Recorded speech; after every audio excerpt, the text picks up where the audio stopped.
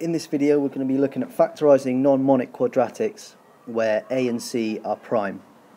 And with this method it's easier to factorise than using the AC method, but it takes a little bit of practice and just getting used to what works.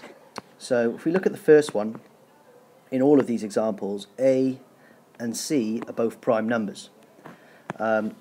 And if they're a prime number, the only factors are 1 and itself. So that means that we know that for this first one, inside the bracket is going to be a 2x and a 1x, because that's the only combination that will make 2. And then also we know that, well, we know they're both positive because both of these are positive, and we also know that these numbers are either going to be a 1 or a 5. The only challenge is to find where they are placed, whether the 5 is here or whether the 5 is here. And the way we work that out is by looking at the b term. So this b term is 11. If I put 1 here, 1 times 2 is 2, and 5 times 1 is 5, so I would get 7 overall. That doesn't work. So if I flip them round, if I put the 1 here and the 5 here, 2 times 5 is 10x, plus 1x, which will give me 11x. And that's basically how you do it. It gets a little bit more complicated when you've got some negatives in there, but we can still try them. So we've got 3x squared, so we're going to have a 3x and an x. And because c is negative, it means 1 is going to be positive, 1 is going to be negative. And the numbers are going to be either 1 or 7.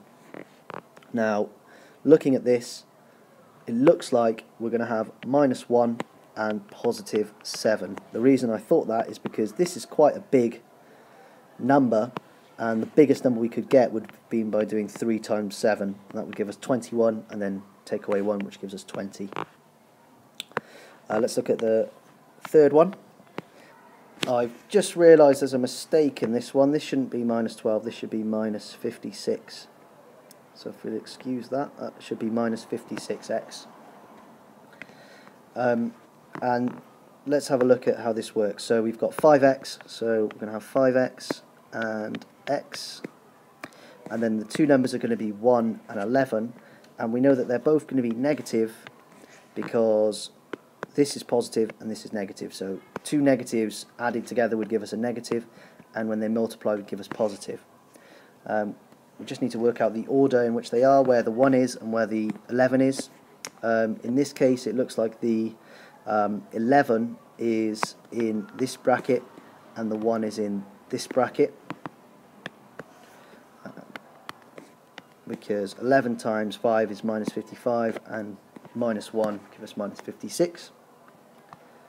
And then the final one, we've got 2x and we've got x. AC here is not prime, so that is another error. That should be 7. Apologise about that again.